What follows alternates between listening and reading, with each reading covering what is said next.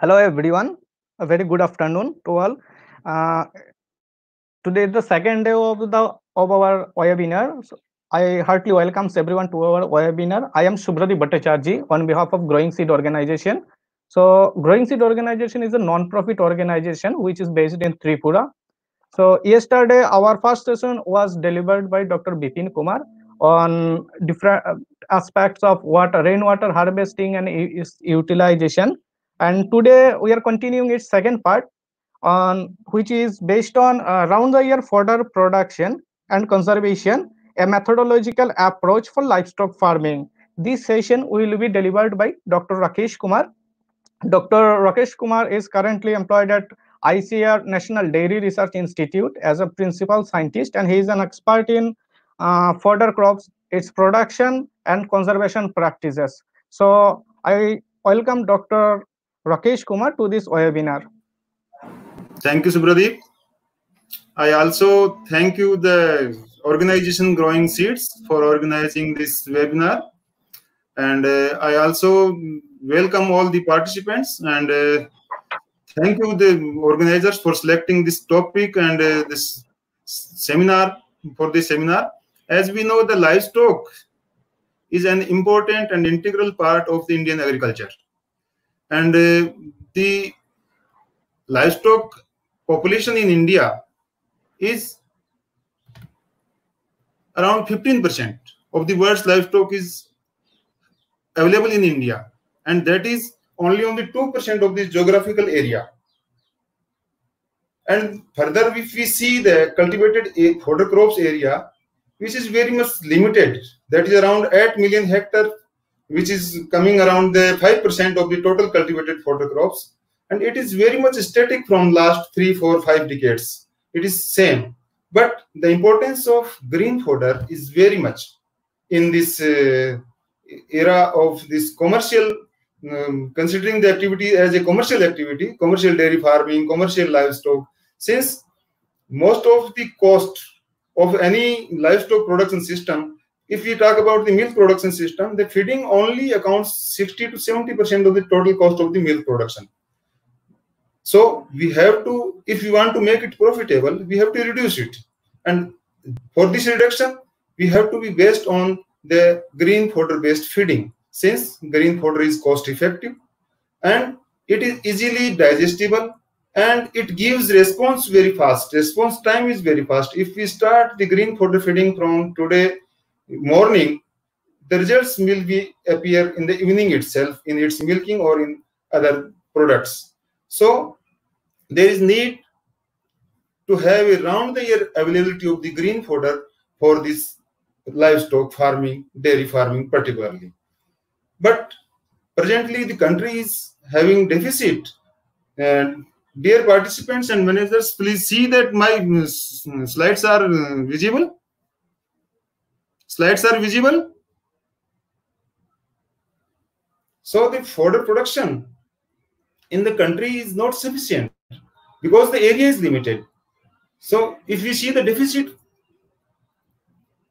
at present country has a net deficit of around 35% of the green fodder, around 11% of the dry crop residues also, and furthermore the 44% concentrate feed ingredients are deficit in our country. And this gap will further rise due to the consistent growth of the livestock population, which is growing at the rate of 1.23%. So to maintain the round the year availability, good quality fodder in good quantity, we have to meet out this deficit. Green fodder forage supply has to grow at a growth rate of 1.69%. But there are several constants in increasing this forage production in our country. The lower area and lower production of these crops can also be explained on the basis of our increased human population, which forced us to maintain more grain crops and to grow more grain crops. In the Green Revolution also, because we want to feed our population first, human population first, we have given main importance to the grain crops. And the fodder crops were sidetracked. So Further, the productivity or lower productivity of these crops can be explained on the basis of the non-adoption of the production technology of these forage crops. Here you can see that if you see the commercial crops like wheat, rice, sugarcane, and other crops which farmer consider as a commercial, the farmer adopts the things very fast. But in case of the fodder crops, farmer doesn't adopt these things because farmer doesn't consider it as a commercial activity. But in the era when we want to consider the livestock farming, when we want to consider the dairy farming as a commercial activity, and this commercial activity, this dairy farming is having 60 to 70% feeding expenditure,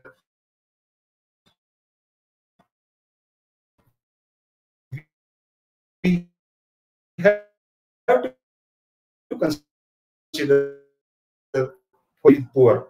Further, the livestock farmers are small and they are unable to adopt the high production technologies. And one of the major causes of this non-availability of the fodder is the regional imbalances. If you see, the dry fodder availability in Punjab and Haryana is very high, and farmers are sometimes burning it, and it creates environmental problems also. And on the second hand, the high transportation cost that leads to the regional imbalances of this fodder availability. One of the other main point or main constant in this forage production is availability of the quality seed of forage crops. If you talk of the other crops, seed of so many varieties, depending upon the situation, is available. But in case of the fodder crops, the availability of the seed is very much poor. So, how to improve the quality, increase the production of these fodder crops, and how to enhance the livestock productivity, dairy productivity? It will depend upon the growing of the cultivated forage crops mainly. These are bajra, maize, cowpea, Napier into bajra hybrid, jowar, etc. during summer months or kharif periods. Likewise, in winter, we have to go for growing lucerne, berseem, oats, and barley. Here I want to give an emphasis on the fact that if we want to go for a commercial type of the livestock farming, dairy farming, we have to grow cultivated species with good agronomic management options available with us in that particular climatic situation. So we have to be dependent on these cultivated species. So, however, we will take care of the fodder trees, fodder grasses, etc. on the lands which are marginal or poor lands. But on the better quality lands, we have to go for growing these cultivated crops with the better agronomic managements. If we see this crop, this is a maize crop, a fodder crop, just 65 days old crop on a farmer's field itself. We see the situation of the crop, it is very excellent crop only because of the fact that this farmer has adopted all the agronomic practices with sowing time, planting density, cultivars or the selection of the variety, crop mixtures and crop rotations, nutrient management, that is fertilizer management or the nutrient which has to be added, how it has to be added, its water management, weed management, and finally the harvesting management was done by the farmer in a very efficient way. Here I want to emphasize that for the round the year forage availability, fodder availability, or that through the green fodder availability, we have to maintain all these agronomic practices from sowing time to the harvesting, so as to have better quality and higher production, both the things, per unit area and per unit time. So the audience are from all over India, so they have to consider their own agroclimatic situation. They have to consider their own package of practices developed for their area.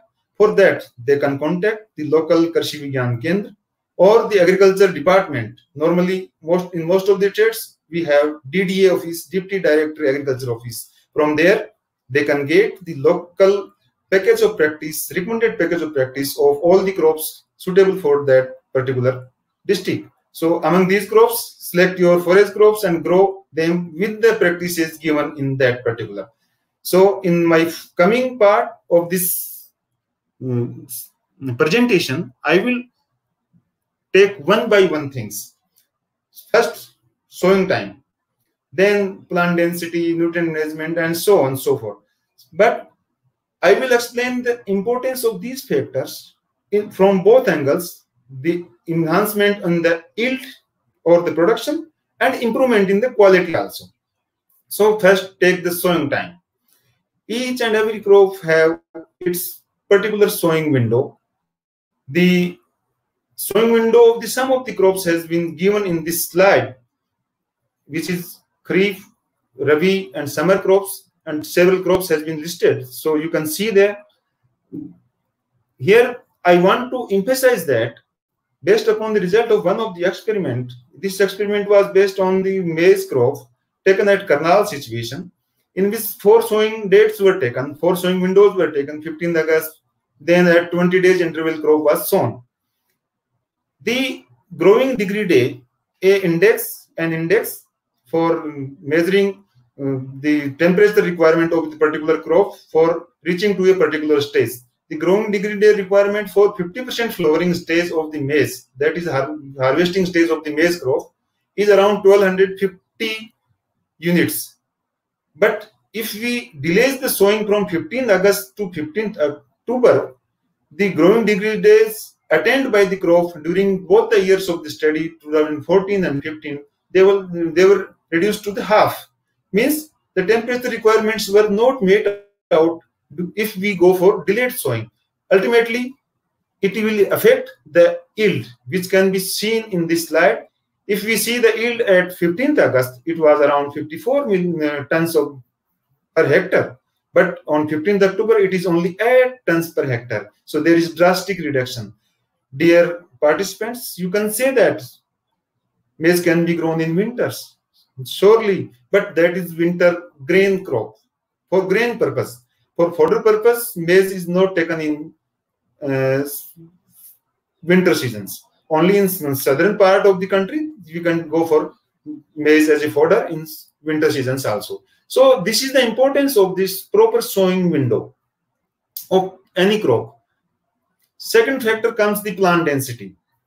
Here I want to discuss a myth or a misconception of a farmer, that if we use, farmer is having misconception that if I will use higher the seed rates or higher plant density per unit area, then there will be lower, there will be higher yields and better quality. The plant observed that the observation of the plant at that stage is succulent thin stem plant. Farmer thinks that it is very much digestible. No, it is not digestible. It is having more lignin content. These are the recommended plant densities. These are recommended and better plant densities, proper plant densities. But if we go for higher than the recommended, for example, in this case of this maize, the recommended seed rate is around 50 to 60 kg per hectare. But when we used higher plant densities in an experiment conducted at Karnal itself, we found that the lignin, which is a undigestible fiber fraction, the portion of lignified portion is increased even if the individual stem is thin. So we have to use the plant densities at proper recommended level to have better digestible fodder quality. Further, the chances of enhancement in the toxic substance, particularly nitrate toxicity, is more when we use higher plant densities. At higher plant density, more number of plants will be there. And we all know the plant has to absorb nitrogen from the soil only in the form of the nitrate, except some exceptions in case of the rice early stage. This nitrate has to be converted further into the protein for utilization in the further processes or as harvest by the animals. But when the higher the plant density is higher, the lower portion of the crop will remain shaded and having availability of the lesser solar light for the photosynthesis. Ultimately, lesser energy will be available for conversion of nitrate to protein. So accumulation of nitrate will be more in that fodder, and that results into the sometime death of the our dairy or livestock animals. So by using single factor wrongly, higher plant density, we have to pay more for the seed. We have chances of increased lignin content in the fodder. Chances of toxicity are also there. So we have to follow this practice very well. These are the some of the nutrient requirements. Here I want to say that nutrient requirement for any of the fodder crop has to be analyzed based on the site-specific soil testing results. Otherwise, we will not able to provide proper nutrition to that crop. So these are general recommendations given in this presentation, but we have to see our own soils testing report. Based on that, we have to apply the nutrients needed by the crop. Here, by this pictorial presentation, this graphic presentation, I want to say that this nutrient management and other factors are not acting independently. This factors, this graph shows that the seed rate and fertility levels have a negative interaction. If we use higher seed rates, the utilization of the fertilizer levels applied to the crop is lower. From this graph itself, it is indicative that at lower plant densities at 60 kg per hectare, the efficiency of applied nutrient is obtained up to the level of 125% of the recommended dose, whereas it is reduced up to the level of 50% or 75% level in case of the higher plant populations. And there is a crossover negative interaction was observed. So to have better utilization of the applied nutrients to the crop, we have to use proper plant densities. Dear participants, these are the few of the results. The higher the plant density, lower will be the CP content in the crop, lower will be the ether extract, that is fat percentage in the crop, higher will be the fiber fractions like ADF, ADL, and NDF, etc. So higher plant density is not required. Likewise, the fertilizer levels are also affecting the things in a positive manner. Within this nutrient management, next factor comes micronutrients. If we remember the time of independence, soils of India at that time were deficient only about one nutrient, that is nitrogen. But by the intensive cultivation, by the continuous cultivation of the different crops on the different soils and different parts of the country, nowadays we can see that in the country the number of deficient nutrients in the soil are increasing up to 9 or 10 depending upon the different areas. So to have the importance, to show the importance of this factor, I am giving an example of zinc micronutrient. Around 50 to 60% soils of the India are deficient in zinc. And as we know, the zinc is required for nutrition of the plant as well as for animals, as well as for human also. So this concept of feeding the soil will help not only in reducing, improving the yield and quality of the forages, it will also reduce the malnutrition of the humans also. If we apply the desired quantity of the inputs as we done in this experiment, the yield will be higher, the quality will be better, and ultimately animal will get enriched fodder, animal product will be better, and that will also enriched in this nutrient, and ultimately human will get the animal products rich in those micronutrients. So here is need to apply these micronutrients based upon soil testing reports in different soil situations, soil and agroclimatic situations. These are further effects. Zinc has improved, zinc application has improved the CP content, ether extract, and the mineral content of the fodder, and it has lowered down the different fiber fractions. Next point comes the cultivars. Here also there is a myth among the farmers: take any seed, grow it, put it into the soil, and it will give us fodder. No, definitely it will give some fodder, but not up to the quality, not up to the production, at a higher level of the production. So we have to select the cultivars which are suitable for higher yields as a fodder yield, not grain yield. So there is difference between grain and fodder varieties. The grain varieties are having longer duration, fodder varieties are having shorter duration, fodder varieties are having more leafy areas, more leaf to stem ratio, and the grain varieties are having stiff leaves, erect leaves, so as to harvest for solar radiation for longer period. So dear participants and dear farmers or the participant of the seminar, we have to convey the message to the farmer that we have to use only varieties suitable for fodder production for this forage crops. These are the few of the examples, few of the varieties listed for this. And among these varieties, particular varieties are suitable for particular agroclimatic situation. We have to see our local package of practice booklet, as I indicated at a very initial stage in my presentation, that you have to take your own package of practice booklet so that you can have your area's site-specific, climate-specific package of practice for the production of that particular fodder crop. Further, the varieties like quality protein maize, variety in maize, which are rich in lysine and tryptophan, they can also be included in this livestock feeding. And from an experiment conducted during this winter period, it is observed that these varieties are giving at par yield with those of the fodder varieties. Dear participants, next point comes crop mixture and rotations.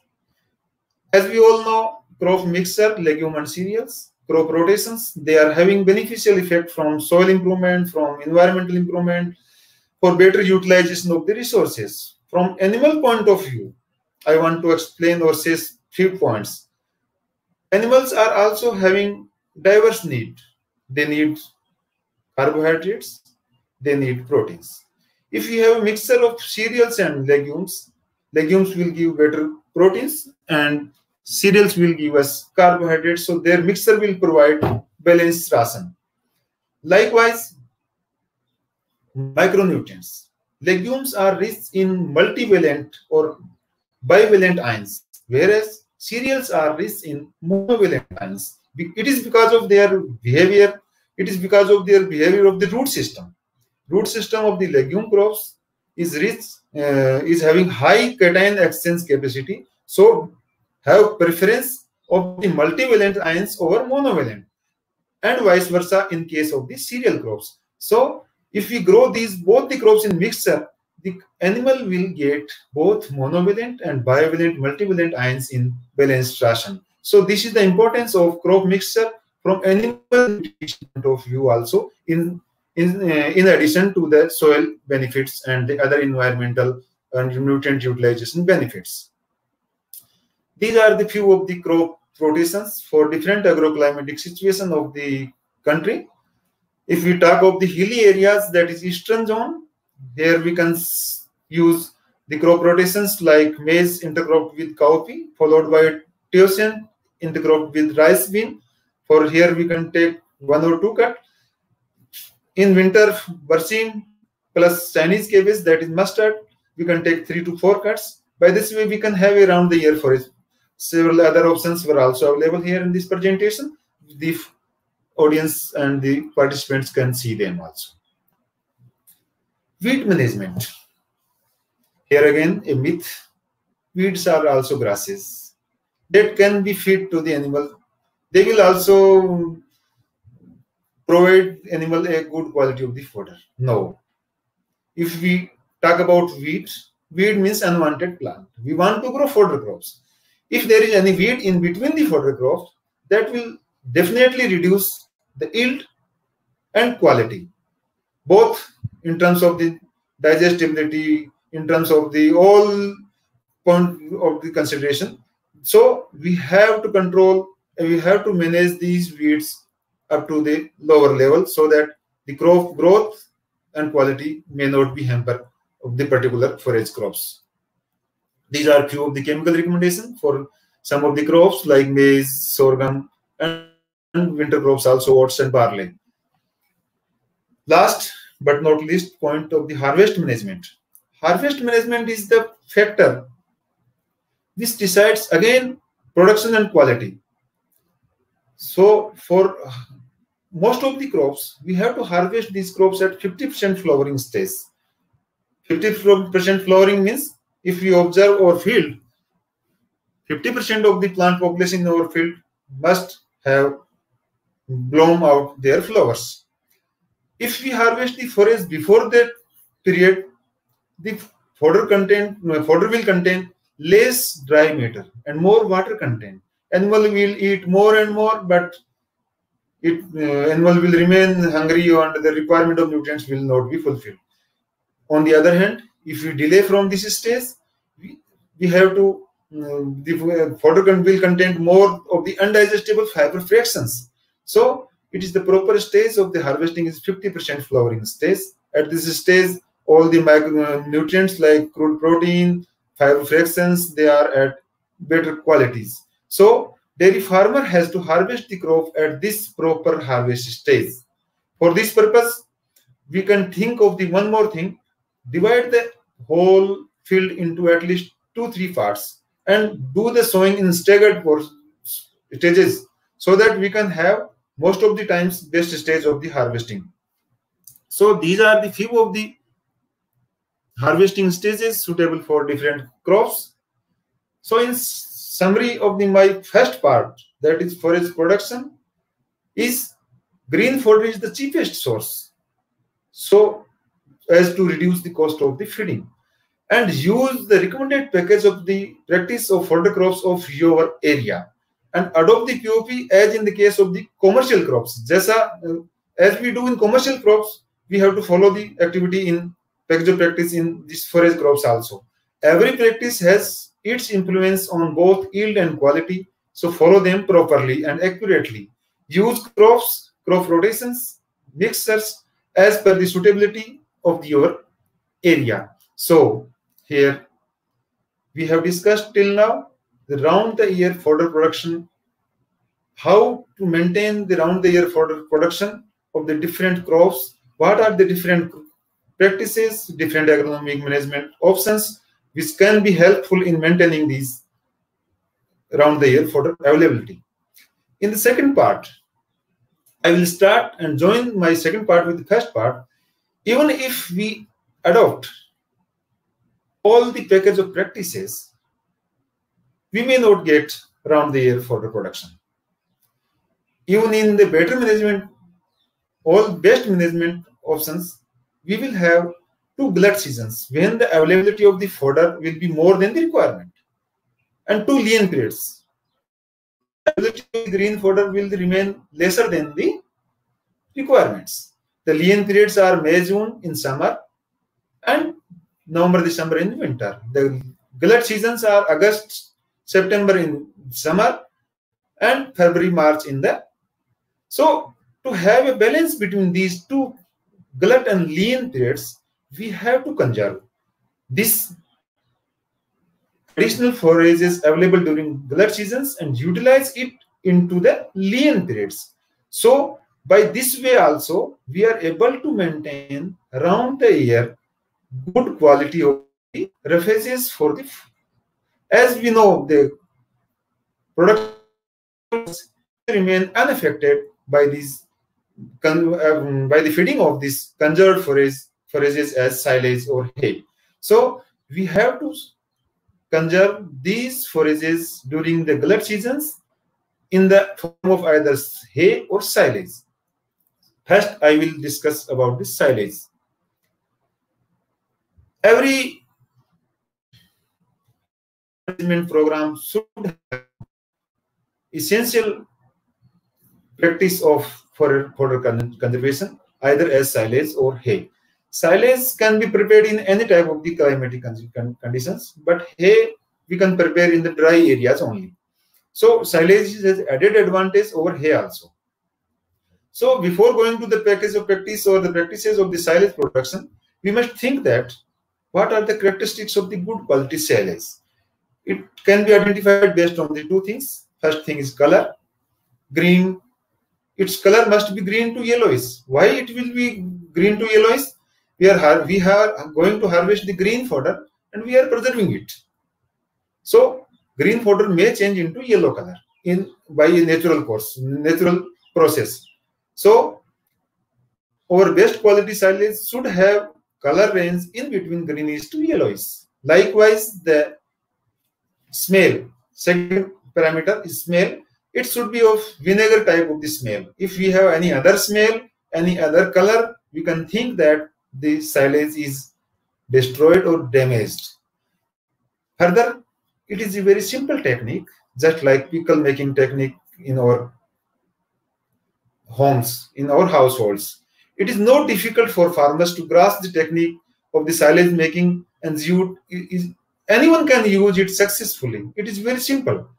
So, if I say it's simple, what are the simple 2-3 practices we have to do? We have to go to field itself, harvest the crop at proper harvesting stage, that is 50% flowering stage, then chaff it into the small pieces, then put it into a container, or that is silo pit, and then compress it, expel the air so as to remove the oxygen from it, and then cover it and put it for 45 days, around 35 to 45 days, and then anyone can open it and feed to the animals. This is very simple. Harvest the fodder, chaff it, put it into container, and compress it and cover it. That's all. It is very simple process. Anyone can do it, but this process will be explained in foregoing slides one by one.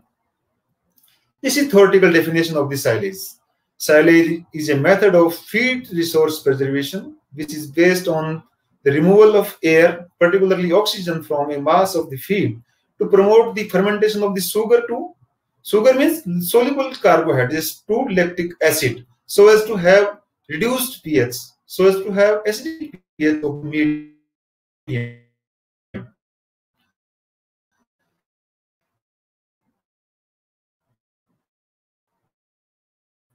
And this acidic pH will further reduce the enzymatic activity. Have a stable silage. So, dear participants, dear friends, whenever you will search this about silage, you will find stable silage word along with this silage. Stable silage. Stability will only come when the micronutrient and enzymatic activity will be stopped, and it will only stop when the acidic pH will be created. Acidic pH will only be created by the conversion of soluble sugar into the lactic acid by lactic acid bacteria, and lactic acid bacteria will only act when there is anaerobic situation. So we have to remove the air from these silos very effectively, otherwise silage will not be prepared in a good quality. When we talk of the silage making, the first point will come, which are the crops suitable for silage making. As it is clear from the definitions, the crop must be rich in soluble sugar, fermentable sugar, so as to have better quantity of the lactic acid. Further, second point, the crop should have lower level of the protein and low buffering capacity. Why lower level of protein? If the protein level is higher, then buffering capacity will also be more. If the buffering capacity will be more, definitely the pH will not be lower down. If the pH will not be lower down, the activity of microbes will not be stopped and it will damage the silage. So, the crops should have lower protein content and low buffering capacity, and it should have an ideal dry matter content at the ensiling time, that is around 35% of the dry matter. So, keeping in these criteria, excellent silage may be made from the crops like jowar, bajra, maize, oats, and barley, or we can say the cereal crops are most suitable. The grasses belonging to Gramineae family or cereal, these are also suitable for silage making. Sometimes a question is asked whether we can mix these crops. Definitely, we can mix these crops, no problem. But we have to prefer cereal crops for silage makings because these are rich in carbohydrates, particularly soluble carbohydrates, which is required for making lactic acid to convert the pH into the acidic sides. But legumes are least suitable or not suitable for the silage making. The beginners should not use legumes, though the experienced silage maker can use these crops, legumes crops, in a balanced ratio by mixing with these cereal crops. Next point comes, at what stage we have to harvest these crops. These crops should be harvested at the stage which has been explained earlier in the fodder production part. it should be harvested at 50% flowering stage only. Not beyond that, not early to that. And second parameter which is to be considered for silage making, it is its dry matter content. At that harvesting time, the crop should have 30 to 35% dry matter and 65 to 70% of the moisture content. So the lactic acid conversion and activity of the microbes will be stopped there in such type of the situations. So crops should be harvested at right dry matter content and right stage of the harvesting. Next point comes the silos. Silos are of different types, such as pit silo, tower silo, trench silo. And out of these different type of the silo, trench silos are mostly recommended because various operations, filling, compressing, air expulsion, etc. are easy, and we can easily move into this trench type of this silo pit. Second point is to be considered is the number of corners. The silos which are having least number of the corners are most suitable. Round corner or circular pits are most suitable because more the corners, more will be the chances of retention of the air into it. If air will be retained, the activity of lactic acid bacteria will not be there.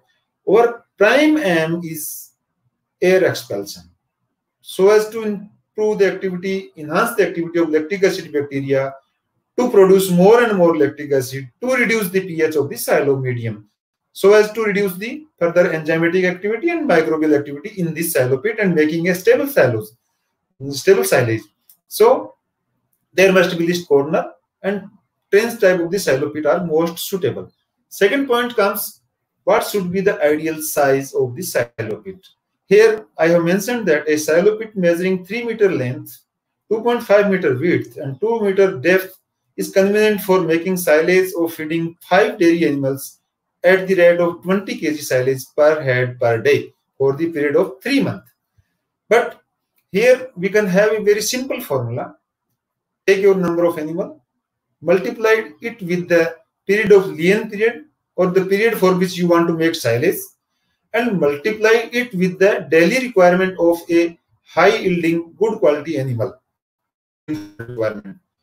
Since the green fodder requirement will be replaced by the silage during the silage feeding. So, and multiply all these things and divide it by 650. 650 is what?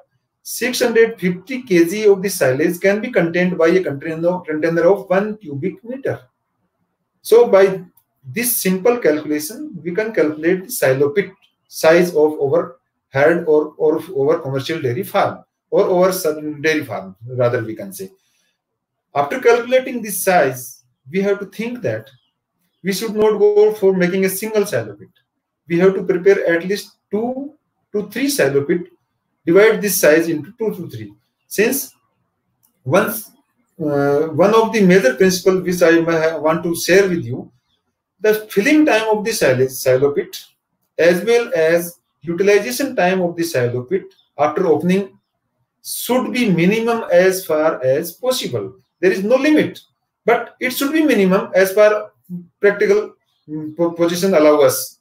So if we use 2-3 silo pits, we can fill them fastly and we can utilize the material quickly or in early times, so that the during that time the other silo pits remain intact and their silage will be remain in a good quality. So silo pit size can be calculated by this formula, very simple formula: number of animal multiplied by number of days for which you want to make silage, multiplied by the daily consumption of the silage by animal, divide it by 650. It will give us requirement in cubic meter. Divide it into 2-3 parts and make the silo pits. Here I also want to indicate that make the silo pits simply by using bricks and RCC materials, and then start them filling of the silo pit. Silo pit is to be filled by chopped material, not by whole harvested fodder. The material has to be chopped in the pieces of 2.5 to 4 centimeter. If it is possible, you have to use two sizes of the silo, this chaff material, so we can remove air very well, and the compaction will be better in two different sizes of the this chaff materials. Further, at the time of ensiling, there must be proper dry matter content, as I have indicated earlier also. And once layer by layer, we have to compress it by suitable equipments like roller, like other machineries. And when it will become dome shape, we have to fill it with SDPE sheets. Why SDPE sheets? If we use PVC sheet, they will be damaged by light or the sunlight in one season only, or maybe before that. So SDP is resistance to sunlight. We have to use high density polyethylene sheets to cover it, and cover it so in a manner that no air should enter into the silo pit. And after that, we have to regularly take care of the pit, and no water should enter into it. And if there is any space or any chance of air entering into the pit, we have to take care regularly of the pit. One more question comes about the additives and preservatives which are to be added in a silo pit, in silage materials. We can have some additives, which additives are those materials which are adding some quality or some nutrients into it, like molasses. We can add ground maize, ground barley, we can add into the silo pits. But here we have to think that for silage making, these are not an essential part. These are desirable part. If we are adding these items into the silo pit during the ensiling process, we have to reduce these items from their feeding schedule during that lean period in which we will feed it. So otherwise, animal will be overfed. Likewise, preservatives, we can use common salt at the rate of 18 to 20 kg of the common salt per ton of the ensiled material, sodium metabisulfate 5 kg, dilute acetic acid 10 liters, or phosphoric acid 6 kg per ton of the ensiled material can be used as a preservative. But if we don't remove the air, if we are unable to remove the air effectively, and adding preservative, it will not work. Preservative will help us, but the essential requirement is removal of the air. That has to be taken due care. But the beginners can take this help of these preservatives also, so that the quality of the silage will not be hampered. There may be some losses during the silage process, but since, as we know, this silage will be available during the lean periods, and silage is equally good as that of the green fodder, so we have to think that silage with some losses we can consider. Some evaporation losses, some nutrient losses, sometimes air may enter and may cause some losses. In general, 5 to 10% losses are acceptable and there is no problem. Nutrient value of the silage is sometimes better in comparison to the green fodder, as in the case of the sorghum, bajra, which are sometimes rich in some toxic substances like this HCN and oxalic acids. This silage fermentation period is helping us in this. So good quality should have green to yellowish color, vinegar type of the smell. A normal pH should be ranges between 4.5 to 5, and ammonical nitrate should not be there, and other acids should not be there, but lactic acid should be in between 3 to 12%. And feeding of the silage should be started slowly, gradually, and animal is to be offered silage in replacement of the green fodder slowly. Second option comes hay making. Hay making is the conservation of the high quality forages by drying it in the dry environment. Hay making is not possible in humid climates sometimes. So here the principle is we are reducing the moisture content to the level of the 10 to 20% so as to inhibit the enzymatic activity of the plants, and it will be converted. So I will not go in much detail about hay. The crops suitable for hay making are again the crops which are thin-stemmed and pliable, like the sorghum, oats, guinea grass. Grasses are more suitable. The leguminous forages like having higher protein contents are also more suitable for this hay making. But we have a limitation with hay making. In hay making, hay from high quality forages, the biggest drawback is loss of the valuable leaves in handling. Leaves are lost sometimes. So if you are able to protect the leaf loss, then there is no problem in hay making, but it is a limitation with the hay. With the loss of the leaves, large fraction of the proteins in the crop is lost, particularly in case of the legumes. And this problem is not so bad in case of the non-legumes. So we can go for making hay of the maize, sorghum, napier, and grasses also. So due care has to be taken by this. So in summary, we can say that surplus green herbaceous which are available at flush season or glut season can be stored, conserved, preserved with minimum losses of the nutrients, and they can be utilized during the lean periods when the availability of fresh forages is negligible or misery. So preservation of the fodder crops is important in round the year availability of the quality forages for sustainable dairy productions. It is suitable for all type of the production system, small, big, commercial, subsistence. Fodder conservation practices are suitable for all the systems, and at all the mechanization levels, we can go for fodder conservation. So thank you very much.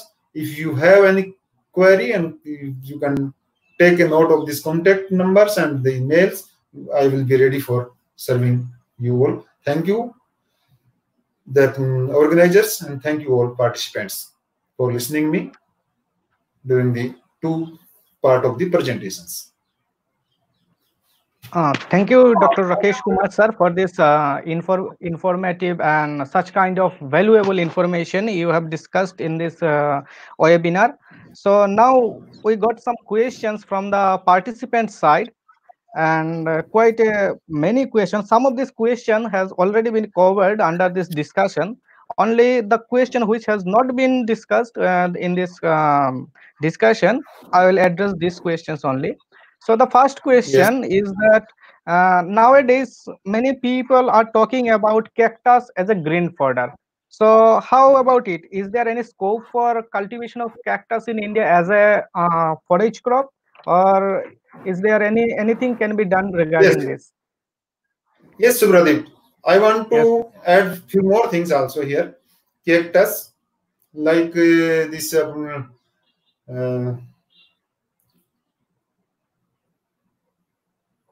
other alternative sources. I forgot this in rice. What we are growing? Subhradip, help me.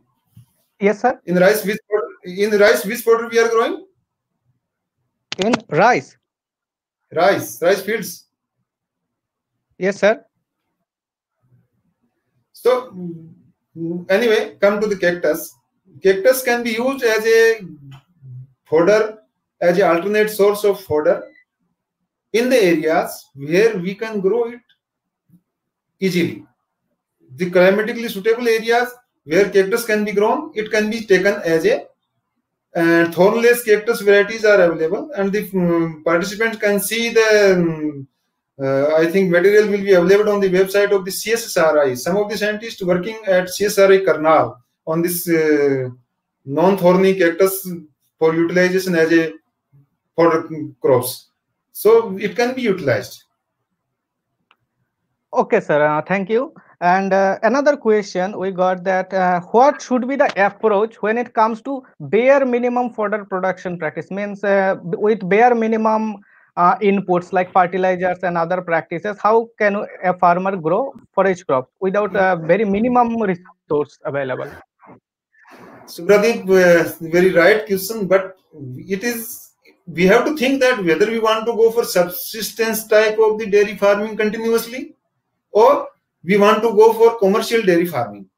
If we want to consider the dairy farming as a commercial activity, as I discussed earlier, explained very well earlier, we have to consider the forage crops as a commercial activity, and we have to take care of these crops in a commercial manner. So I have to have higher production. But even then, if some farmers are having very poor lands. So under such type of the lands, they can go for some cultivation of the tree, like moringa cultivation, like this cultivation of the grasses, or some legume grasses, depending upon the area specific grasses, or so that they can have some green fodder around the year.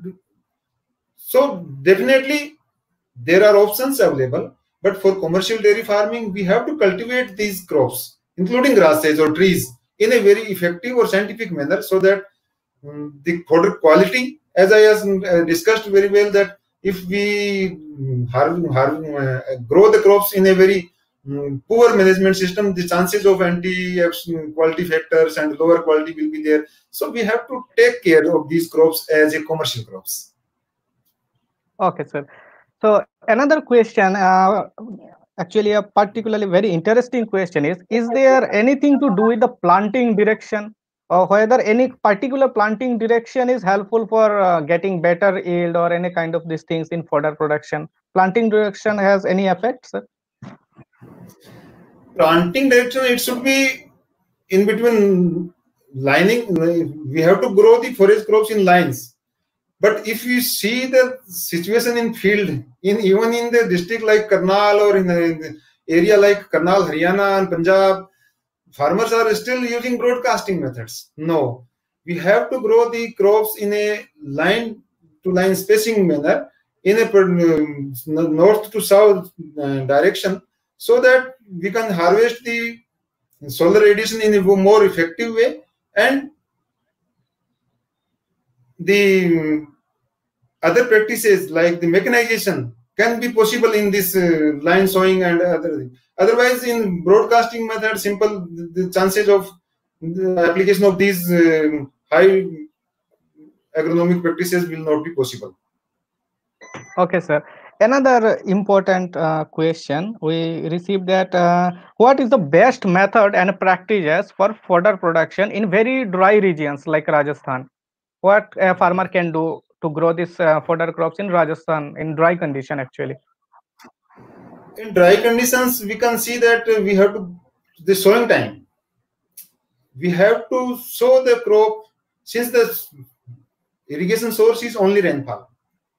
Yes, sir. If we sow the crop at a time, at minimum elapse of the time, as for example, if we receive rain today, we have to try to sow our crop in today itself, or rather, if it is possible by this forecasting mechanism, we can go for dry sowing of these crops, so that each and every drop of the harvest this rain will be utilized. Further, the selection of the crops, for example, Lushan, it is more suitable for dry areas. But if farmer go for Barsin, it will not suitable for those areas. Since we know the Lushan is having deep root system, so select the crops, select the varieties which are having drought resistance, or manage the practices, time of the sowing according to the rainfall pattern, so that we can have better. And second thing, we have to be based on some tree harvesting, like Prosopis cineraria in the deserts, so that we can have good quality forages from these trees. Syrups also can be grown. So the multiple type of the activities we have to take. Okay, sir. Thank you.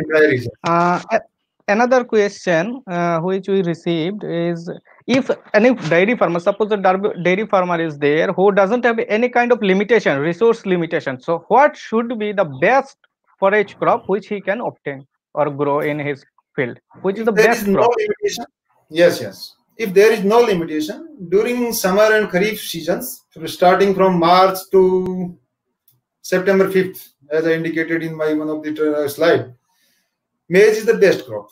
Why maize is best? It is the crop which is giving us maximum production per unit time, per unit area. And it is the crop which can be harvested at any period of time, at any stage, without being toxic. It is not having toxic substance at any stage of harvesting. So maize is the best crop. But condition is that farmers should not have any limitation of waterlogging, water store shortage. There should be not be any water stress. If there is chances or there is possibility of water stress, then we must not go for single crop of the maize. We can grow for maize in some area, and we can go for diverting some other area towards this sorghum and bajra, some hardy crops, so that we can have all the crops. It is one of the foremost request is that even if we have all the best facilities available, we have to divert all the area towards the different crops, not to the single crop in the. As we see in different years, the growth behavior of the different crops is different. In some years, some crop is better performing. In another crop is better. So we have to use all the crops in the single crop. But if you no limitation, maize is the best crop for stall feeding, for conservation also. So go for maize during this period, and during winters, these farmers can go for barsim and oats, like these crops. So, sir, another question. I think it is from any progressive farmer, one progressive farmer, that from where we can get that salt tolerant varieties of forage crops. Salt tolerant varieties, sir. So I have requested all the participants that each variety is recommended for particular area, and each variety is recommended for particular area means the seed of that variety will be available in that area only. So please go for your package of practice booklet from your local office, local agriculture offices, local Krishi Vigyan Kendra, or some other source, and see what are the varieties recommended. Then ask these departments, ask the NSC and other organizations which are busy in this seed business, and ask the private companies. So we have to select the variety from our own. If there is salt tolerant variety suitable for that particular area, then definitely that will be available in that area only. Otherwise, nobody will sell these variety in whole of the country. So think like this. Okay, sir. One question came that would moringa increase milk production quality in lactating dairy cattle? Can we use moringa to feed the lactating dairy cattle to increase their milk yield quality? People are working on these lines. People are working on the improvement in the quality of the milk. People are also working in the quality of semen, or you can say the quality of the bulls. So, but even then, if we see the nutrient profile of this moringa, the digestibility coefficient of the different nutrients of the moringa, and use of the moringa in human nutrition also. So there is definitely several benefits which are listed in one or other literature. Definitely they will give benefit to the animals also. So we can incorporate moringa plantation as a tree plantation, or we can go for alternative close spacing moringa cultivation for forage purposes. Experiments are still going on under Indian conditions also, but definitely moringa is having very much beneficial effect on human health, as well as they were reported by several scientists working on different conditions. So we can use it. Okay, sir. Experiments are still going on. Okay, sir. As now the summer season is going on, what should be some of the management practices for the feeding of livestock in this summer condition? As we can see that in this season, summer season, many of the animals go through this summer stress or heat stress. So what should be our strategy to feed the animals in case of the forage crops? Yes. So your question is having two parts. One is nutritional management or livestock production management part. That is, keep the animals in shady areas, provide them plenty of the waters. But from forage point of view, during summer periods, if you are going to harvest the crop like bajra and sorghum, take care that the oxalates and HCN content are not there in that crop. If the crop is having water deficit, water deficit means water stress. Chances of these anti-quality factors are there. So before harvesting crops in these periods, apply some irrigation to the crop and then harvest these crops. Second, if the problem is of these anti-quality factors is not available, and we have ensured that through our management options, then provide plenty of the green fodder during this period. So as the water requirement will also be fulfilled through this green fodder of the animal, and this stress can be minimized in the animals also, and ultimately productivity will be better. Further, this cowpea and rice beans, the summer season legume forages, they should be fed in balanced ration, and or I should recommend they should be grown in the field itself with the cereal crops. So they will help in soil management, they will help in animal management also during the summer periods by providing protein in more quantities. Okay, thank you, Dr. Rakesh Kumar sir, for this wonderful presentation as well as this question and answer session. You have completed all the inquiries we got from that participant side, and as from we are seeing from that YouTube comment section, this people are quite happy with that information. Thank you once again, sir. Now coming to Thank the you, Subhradip. participants. Now coming to the participants, then many people have asked that what about the certificates. So we will definitely provide certificates to all the participants who have registered through that Google form we published earlier. But to make this certificate, it will take a little bit of time. I think 1 week to 2 weeks to make this happen. And after that, after the process got completed, we'll upload this certificate somewhere in Google Drive or whatever else, or we can send it directly to you through your email ID. So thank you everyone for attending this live webinar, 2 days long live webinar, which was based on rainwater harvesting as well as forage crop production as well as in conservation. So I want to thank you all the participants as well as the team members of Growing Seed Society who successfully managed all this. I mean that a big process to organize this such kind of thing from such a distance, as well as the network issue is also there. So despite of all these things, it was a great success, and I hope that people will stay with us in future also, as we have an other programs going on, and we'll arrange such kind of webinar in future also. Thank you all. Thanks once again.